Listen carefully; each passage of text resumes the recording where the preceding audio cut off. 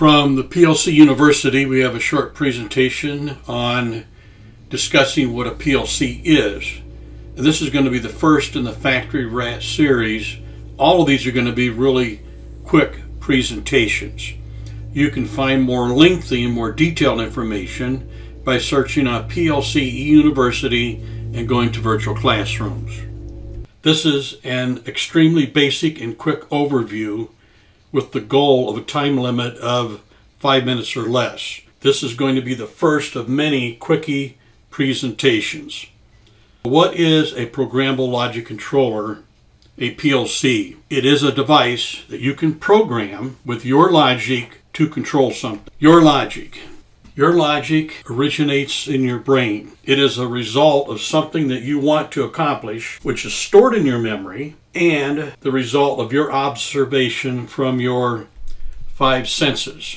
Now, we're not going to use all 5 senses in our example. That is what you have for input, and your output from your logic is a muscular action. Essentially, you clone your observations and reactions into the programmable logic controller. And here's an example. You have the responsibility to run a conveyor with the sole purpose of moving a carton to an exact spot on the conveyor and then leave it there. You have a forward and a reverse momentary push button to run the conveyor. Reverse is there just in case you aren't paying close enough attention and you have to back it up. You observe a carton rolling down and resting against the de-energized leading edge of the belt conveyor. You focus your eyes on the spot on the conveyor where you want the carton to come to rest, and you press the forward button, and when it comes to rest, you stop. Keep in mind that you did not stop the conveyor with your finger. Your muscle reaction released the forward button that opened a contact to remove electricity from the motor de-energized, and the conveyor stopped.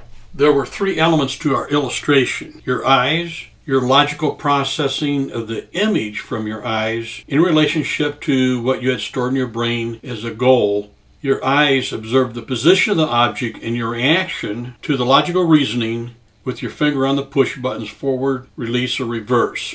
Input, logic, output. This is a continuous loop of visual observation, logical conclusion, and output at the push buttons. Look first, then think, take an action. Let's replace these 3 elements with 3 devices: an input device, a logical device, and an output device.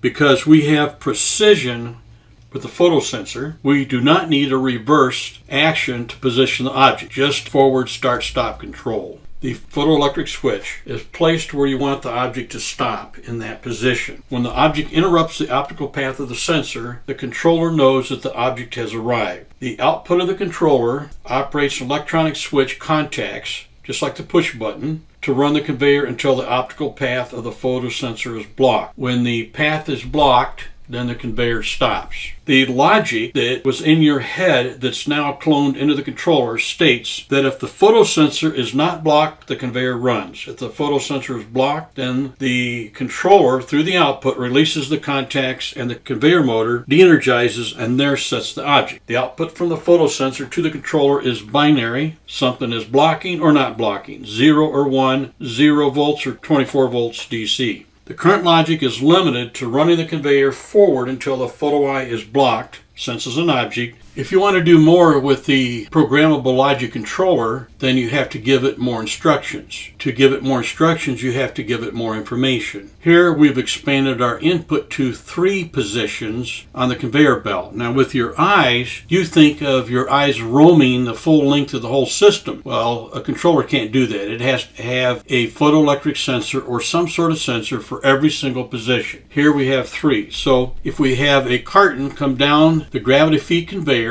2 PE, photo eye 2, tells the controller, tells the logic against whatever's in memory that there is a carton available to come onto the conveyor. At that point, the conveyor can then pull the carton onto the conveyor until it blocks 1 PE, photo eye 1, and then it stops.